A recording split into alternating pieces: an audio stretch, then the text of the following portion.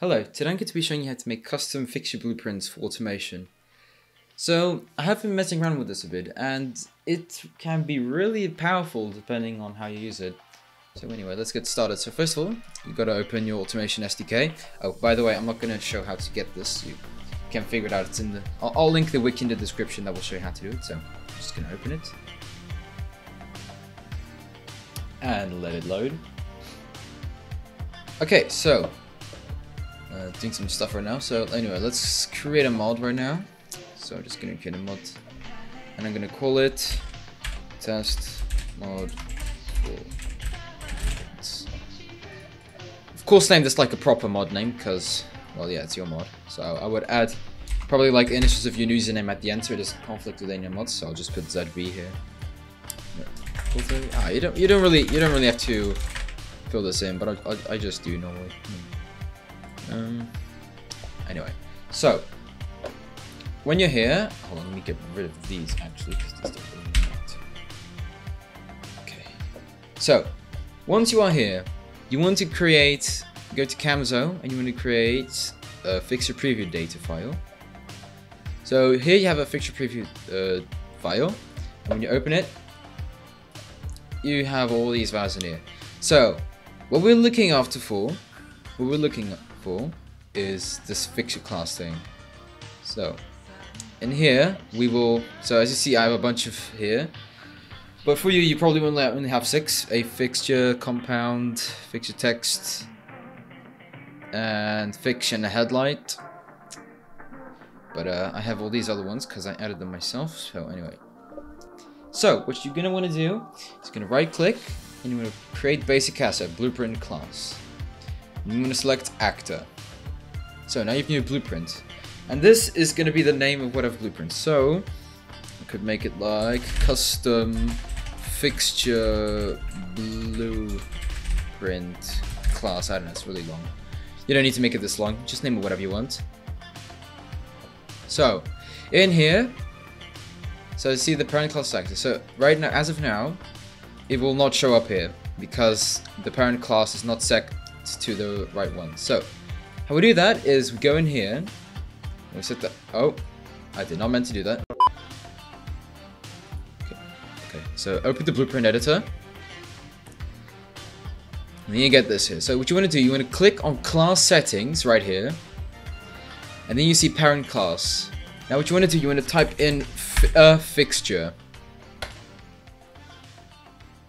So that is the parent class. So now you can close out of this. And now you see an extra item is added. Here's our custom fixture blueprint class. It underscore C is added at the end. I'm not sure why. Well, not all of mine did that, but it's normal, so you don't need to worry. So just select it. And over here you can do whatever you want. So over here you can of course add your conforming meshes and all such. Skin mesh, additional mesh. But this still acts like a fixture, so you have to place it in order to do something. You can do this up and then and that's it. So yeah, you got your own custom blueprint. And there's a couple of tips that might be useful, is that you can grab stuff like fixture conforming mesh here from this section here. You can get non-conforming mesh. You can get, I think, even the UV stamp mesh. And then you can do stuff like, well, so get world rotation, and then get a return value, do all that stuff. You can use this to make meshes and move. So yeah, let's get a. Yeah, relative rotation. And it's pretty interesting since we can change the rotation of UVs and stuff, so you can make pretty funky things happen. So yeah. Anyway, there is one thing to note. If you import a model, this here, an actor, this will not export to BeamNG. That's something to keep in mind. Oh, and you can also not paint it. So anything you put in here while you could have like more parts and stuff, you can't paint them and they won't export to BeamNG, so that's a bit of a downside.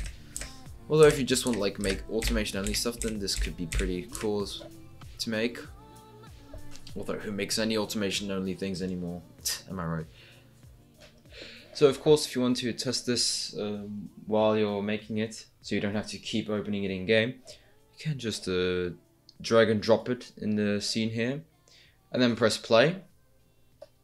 Then you see your thing works. Like this example I showed a while ago on a different video. This tool, but you can just drag it in here and it works. You can always reposition it if you need it. So yeah, this is how you test it while you're making edits. Just stopping it and starting it again. Makes it pretty convenient. Anyway, I'll show you an example now of what you can do with it. Okay, so let's scale this properly. This is a bit unoptimized. It's a bit of a me problem though. And it's okay. Hold on. Just fix this up. Okay. And you see this arrow thing. Now, with a press of a button, you can do some real cool stuff. Hell yeah. So just imagine all the cool animatics you can make with this.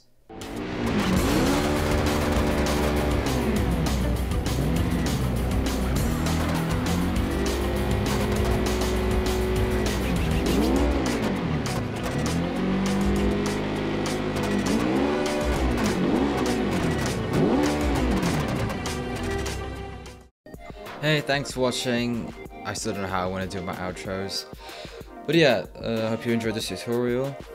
I will be making quite a big tutorial in like my next video, or like the video after that one. But I don't know, just stay tuned. Just stay tuned. It's gonna be really useful for BeamNG exports.